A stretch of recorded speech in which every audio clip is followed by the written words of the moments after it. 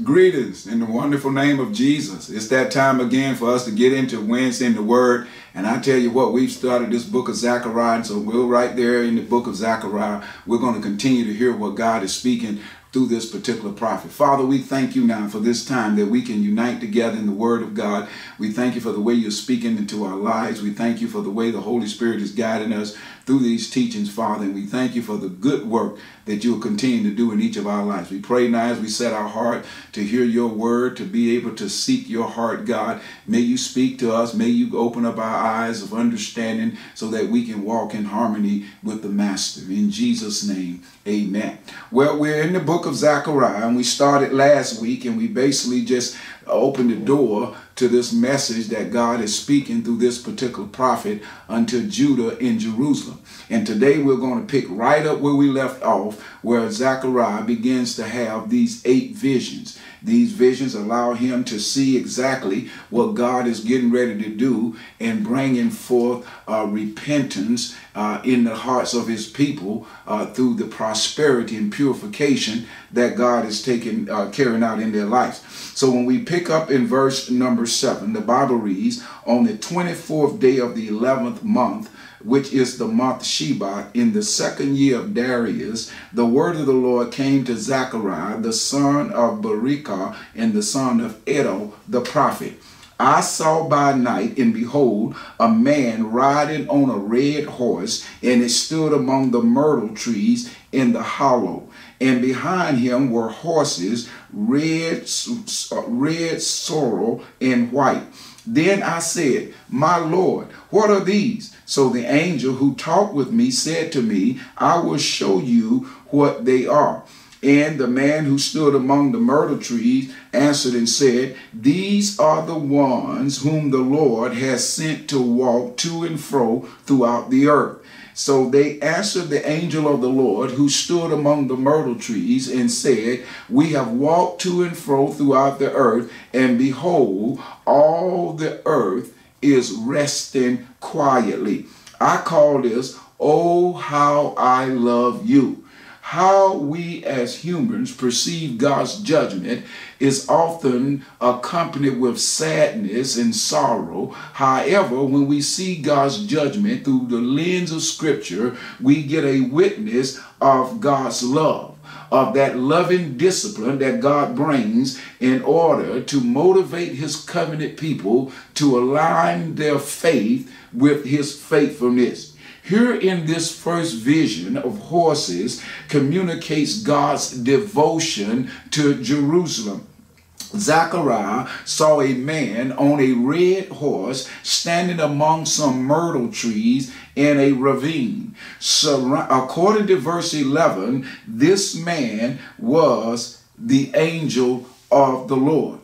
The report in verse 11 prompts the angel of the Lord to say with a loud cry in verse number 12, then the angel of the Lord answered and said, O Lord of hosts, how long will you not have mercy on Jerusalem and on the cities of Judah against which you were angry these 70 years? Now, in response to the angel prayer, the Lord delivered an encouraging message predicting the judgment of the nation and the promising of restoration to Judah.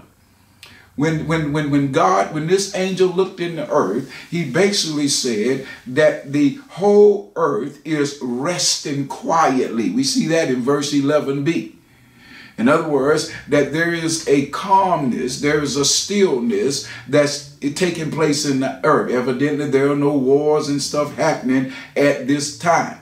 And also, it is a time to reflect that this nation, or the nations of the world, they're in a place of complacency in how they are treating God's covenant people. And this is what really gets God's attention, is that evilness, even the nation that he had used as an instrument of his judgment against his covenant people, Babylon, but because of their intent and their continual wickedness, God is now reversing things, and he is bringing judgment on these nations. Why? Because of his devotion to Jerusalem, his devotion to his people, his covenant people, his love toward them. And so in verse number 13, the scripture says, and the Lord answered the angel who talked to me with good and comforting words. So the angel who spoke with me said to me, proclaim, saying, thus says the Lord of hosts, I am zealous for Jerusalem and for Zion with great zeal. That is God's attitude toward his covenant people. He is zealous toward them. He is lovingly merciful unto his covenant people. His zeal is that of a warrior coming to protect the people from their enemies. That is the zeal that God has toward his people. And out of that zeal, there is the Lord of hosts, the God who comes to battle in their behalf. Isaiah 42:13, listen how the prophet put it. He said, the Lord will march out like a champion, like a warrior. He will stir up his zeal. With a shout, he will raise the battle cry and will triumph over all his enemies. And then in Isaiah 59 verse 17, the prophet said, he put on righteousness and his breastplate, and as his breastplate, and the helmet of salvation on his head. He put on the garments of vengeance and wrapped himself in zeal as in a cloak. And so when we see the zeal that God has for Jerusalem, he said, I am jealous for Jerusalem. I am devoted to them.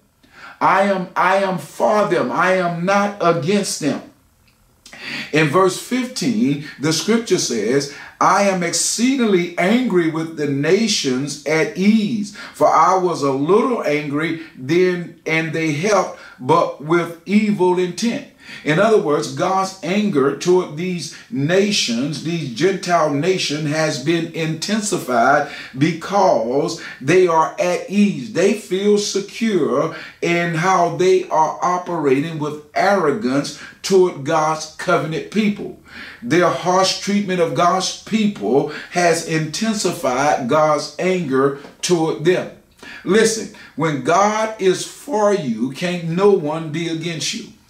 And God is for his covenant people. He's for the Jews. He's for Jerusalem. They are the people of his love. They are the people that he has chosen to begin to express his love to mankind. In verse 16 and 17, I call these glorious days are coming.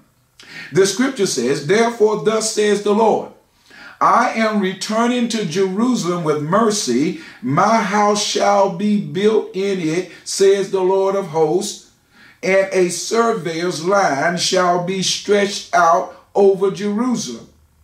And again proclaim, saying, thus says the Lord of hosts, my city shall again spread out through prosperity.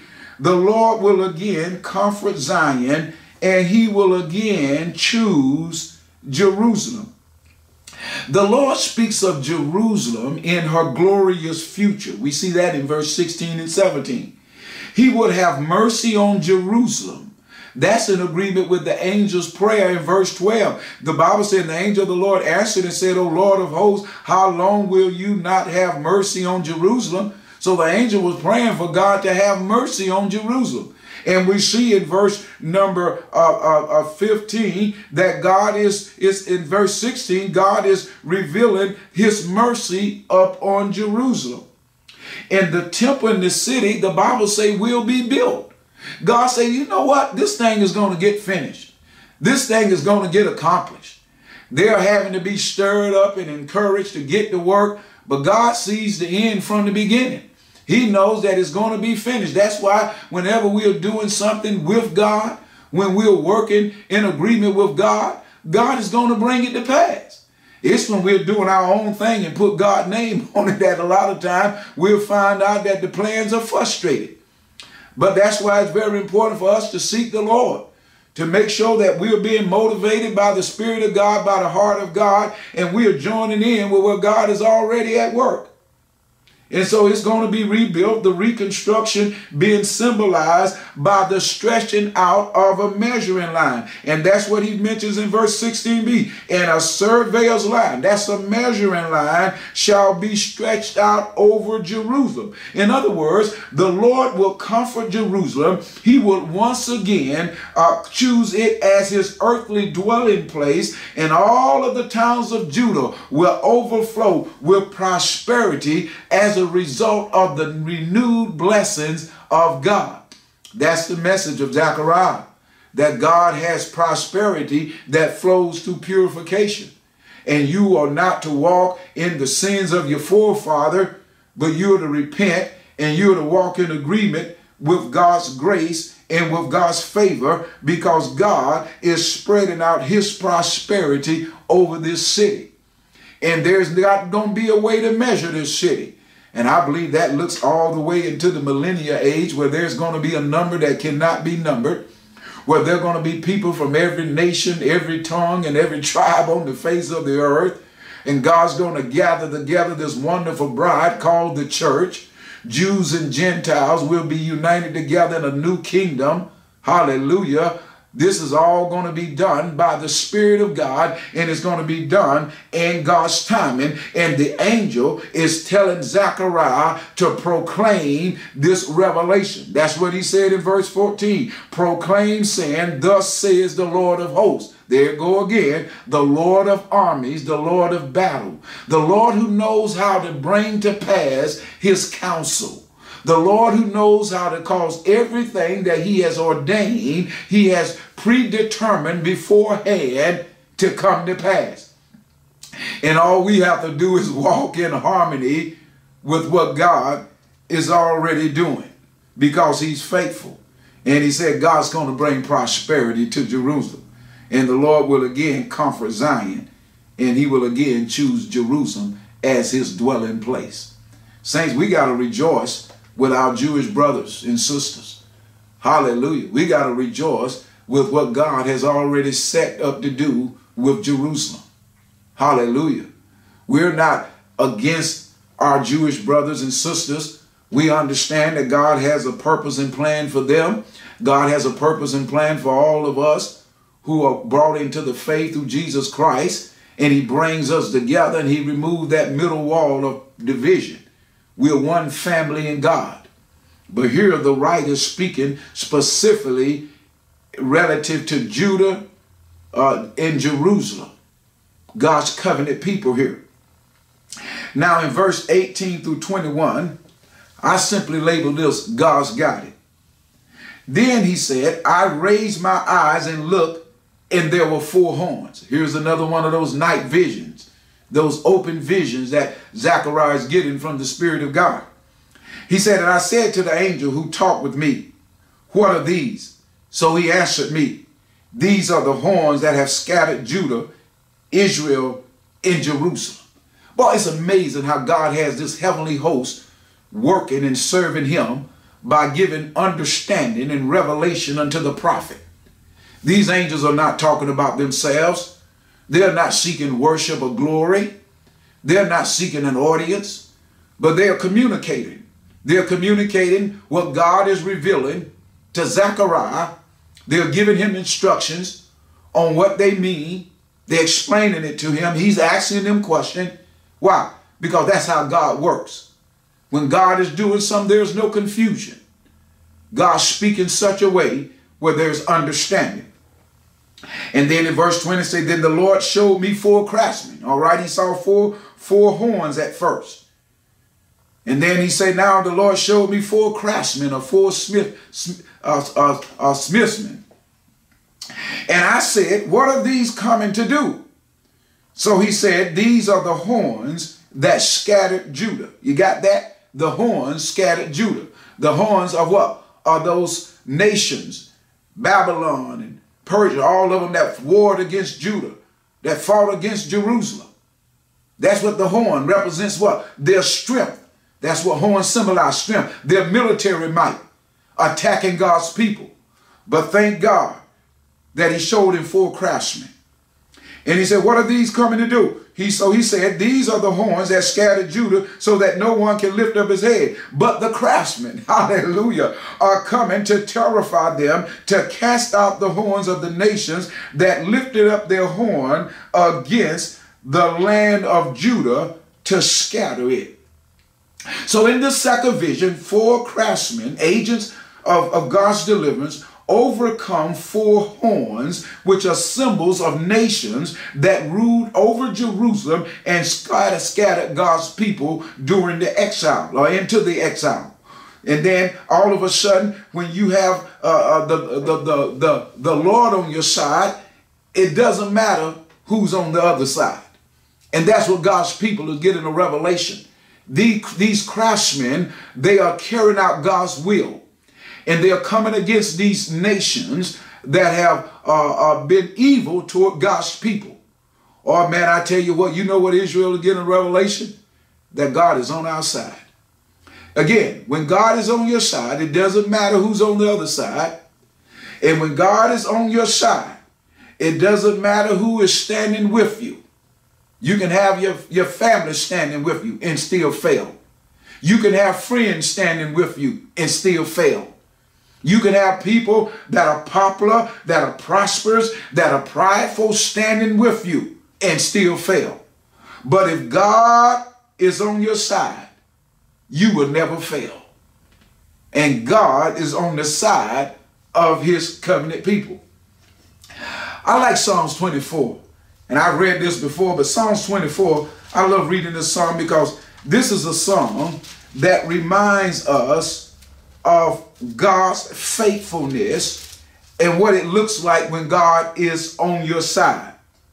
This psalm teaches us that at all times that we should be able to look back in our life and answer this question: where would I be today if the Lord was not on my side? I believe all of us can look back. It's personal now. We look back and we've got some challenges in our past. We've got some trials in our past. We've got some triumphs in our past. But the question becomes, what would my life look like today if the Lord was not on my side? Listen to what the psalmist says in Psalms 124. If it had not been the Lord who was on our side, let Israel now say, if it had not been the Lord who was on our side, when they would have swallowed us alive, when their wrath would have kindled against us. In other words, if it was not for the Lord on our side, our enemies would have destroyed us. Had it not been for the Lord on our side, those who sought our harm, those who tried to strategize evil against us, would have overcome us. But they could not do it because the Lord was on our side. He went on to say, then the waters would have overwhelmed us. The stream would have gone over our soul. In other words, if the Lord was not on your side, that circumstance would have overwhelmed you. You would have had a mental breakdown. You would have given up on life. But because the Lord is on your side, you will never fail. No circumstance will be able to overcome you. And then in verse 5, then the swollen waters would have gone over our soul. And then in verse 6, he said, blessed be the Lord who has not given us as prey to their teeth. Our soul has escaped as a bird from the snare of the fowlers. The snare is broken and we have escaped. Man, if it had not been for the Lord on your side, you wouldn't have gotten out of that situation. As a matter of fact, you went in it and knowing that it wasn't the will of God, but yet because the Lord was on your side, he brought you out of it. You got in a situation like that, hallelujah, or that even in your disobedience, but yet you cried out to the Lord, and what God did, because he was on your side, he brought you out of that situation. And we should give him the glory, because just like the Lord has been on your side in the past, he is on your side right now. He'll be on your side tomorrow, because that's how faithful God is. And then in verse 8, he sums it up. Our help is in the name of the Lord who made heaven and earth. Well, that's what the prophet is making known to God's people, that the Lord is on your side.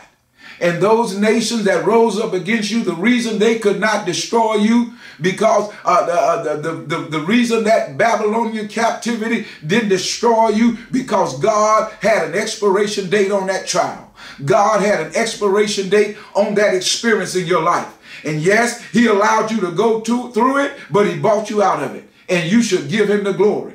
You should give him the honor. And your faith should rest in that God has made the difference in my life. When I look back in my life, I can declare that had not the Lord been on my side, I would not be here today. I would not be giving him the glory due his name. I would not be standing in where I'm standing now in my life. But it's only because the Lord is on my side. Psalms 118 verse 6 put it like this: the Lord is on my side. I will not fear what man can do unto me. Well, God's covenant people, they get an opportunity to rejoice, because in the midst of being in a city that's in ruin, there's a future of hope. And so God gives Zechariah these open visions. And these open visions provides encouragement to God's people, to let them know that God's got it. He's got your future. Hallelujah. And it looks very blessed. It looks so awesome that you should rejoice right now because God got it. And I want to encourage somebody right now. This is a great place for you to remind yourself that I've entered into a rest. And that means I've entered into a place of my life where I don't allow doubt and unbelief to rule my heart and rule my thoughts. But every time doubt and unbelief tries to come and fear tries to come, I take that thought and I say, in the name of the Lord Jesus Christ, this is not God's message to me. God's message to me is that I have already overcome by the blood of the Lamb and the words of my testimony. God's message to me is that my light affliction is only but for a moment, but it worketh out for me a far more weight of glory. For I will not look at the things that are seen. Well, the things that are seen are temporal, but the things that are seen through the eyes of faith, they are eternal. And I want to encourage you right now to look unto Jesus Christ with such confident faith, knowing that if God be for me, who can be against me, or what can be against me? I want to encourage you right now. Hallelujah. This is a prophetic word that God has given to his covenant people concerning the people of Judah in Jerusalem, and concerning the land of Jerusalem. The blessing that God has in store for those people. And you need to be encouraged, because you're in Christ now. Hallelujah. You're in God's family, and God is faithful to do that which he has promised. So this prophet is not prophesying. He's not prophesying some people want to hear. But man, him and these hosts of heaven, these angels, these angelic beings, God is using them to minister, to serve Zechariah, to give him the understanding he needs, to give him the revelation he needs, so he can stand up in the midst of a city in ruin and look and declare that God is doing a work that no man can stop. Hallelujah. I tell you what, man, these prophetic books are powerful. And I'm going to let you know right now, with all that's going on in our world, wars and rumors of war, the suffering, all of these things that's happening in our economy, don't go pointing the finger at a man. Don't go pointing the finger at a political party. Don't go pointing the finger as, oh man, this is all this. Look unto the Lord. God's working the work. And believers got to know that. Our times are not in the hands of this world. Our times are not in the hands of world events. Our times are in the hands of our God. And our God is strong and mighty. And he is the Lord of hosts. He is the God who knows how to do battles. Hallelujah. And though the world is in fear, and though the world may be in confusion, we're in a covenant of peace. And we're in a covenant whereby our God has sealed it with the blood of the Lamb. Hallelujah. We're in a covenant where God has given us grace and mercy through Jesus Christ. And therefore we rejoice and we joy in our salvation because of our God. Well, thank God that God is speaking to his people and he's speaking to us. Well, here again, I'm here ministering this Wednesday evening, but Lady Curley has already poured out that wisdom in our midday, noontime Wednesday in the Word. And I want to encourage you, if you haven't came out and had time to be a part of that, come out, join in from 12 to 1 p.m. For that Wednesday in the Word noontime edition. Spiritual food to encourage your faith. So we want to encourage you to keep eating and feasting on the Word of God. I have a faith question, just one question, just to challenge us in our faith. How can God's promises of blessing and protection keep your faith strong and active? That's what the prophet Zechariah is speaking to God's people. God's promise of future prosperity. Yes, there is the need for repentance, and they have repented. They've learned their lesson. We learned that in chapter 1, verse number 6. They took ownership of their sins.